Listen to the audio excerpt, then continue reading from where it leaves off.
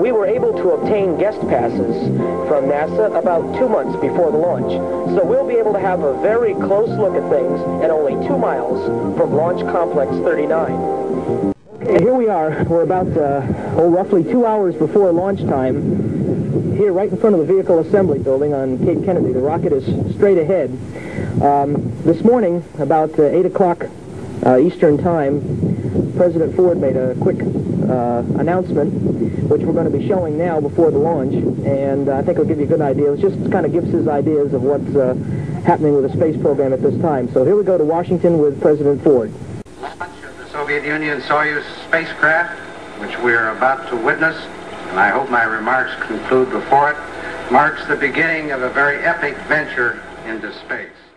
Okay, here we are on Kennedy Space Center. We're right here in the lot. Behind us we see the Vehicle Assembly Building, and also where the button will be pushed for the rocket to be united and on its way. Here we are. We're now about 30 minutes or less before the launch at Cape Canaveral. The rocket is behind me, and as you know, the Russian launch this morning went perfectly.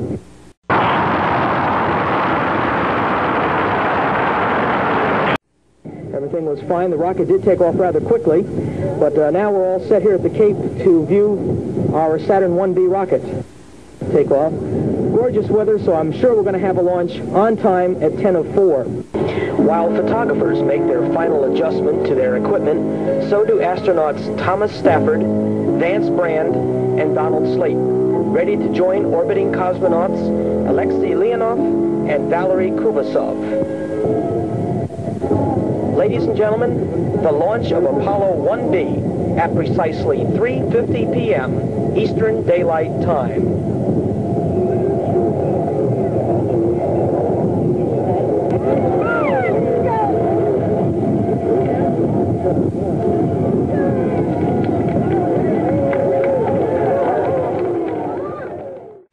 Three, two, engine sequence start. 1, 0, launch commit. We have a liftoff. All engines building up thrust. Moving out. Clear the tower. Roger, tower clear. 5 meters distance. 3 meters. 3 meters.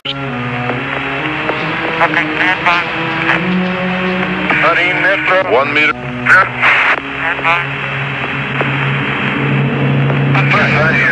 Contact. Capture. We also have capture.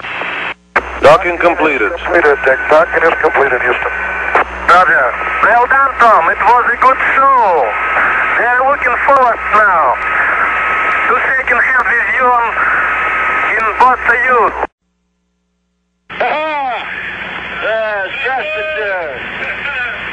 Got it? It'll stay open. Go ahead. Go ahead, Tom. Glad to see you. Here. Здравствуйте, Алексей. Очень рад видеть вас. Очень рад. Это роща день. Советский Союз, Соединенных Штатов.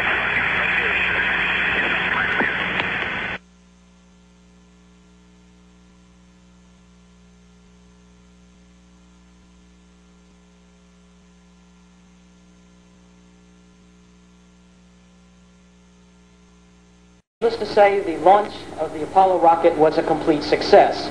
So was the landing of the Russian craft the following Tuesday morning and the American craft the following Thursday. So where does that leave us now in the period of 1975? Exactly 5 more years to the next launch, the launch of the Space Shuttle. And unlike the sleek Saturn rockets, which will be flying around the Earth, the Space Shuttle will be a very stubby affair. Sometime in 1979, the capsule will be launched from the Cape Kennedy base. NASA officials insist that the Space Shuttle is the next logical step in the United States space program. The emphasis of the shuttle, like the Apollo-Soyuz, will foster international cooperation in space. Other nations will be allowed to prepare, at their own expense, experimental packages to be shot into orbit. The shuttle, too, will offer its own series of firsts. The first American women will fly into space aboard a shuttle.